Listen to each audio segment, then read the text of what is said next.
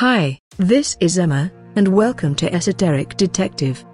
The New Horizons spacecraft has sent back one of its most intriguing images of the surface of Pluto.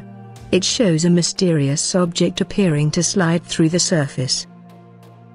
On this rare occasion, NASA has decided to comment on the alien anomaly, and speculated the object may be a dirty block of ice which is floating in denser solid nitrogen.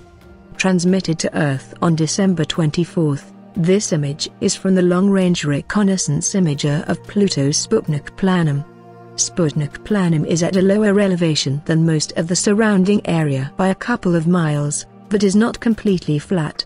Some researchers have said that the SNAIL anomaly has a track behind it, although in all honesty I do not see one. But the anomaly does look strange in the landscape, and does not resemble anything around it. What do you guys think? Do you think it is some kind of creature, or do you agree with NASA, that it is something along the lines of a block of dirty water? Stay tuned and subscribe to Esoteric Detective, to keep up to date with the strange and unusual. And please give a thumbs up if you liked the video. Until next time, keep an eye on those new horizons.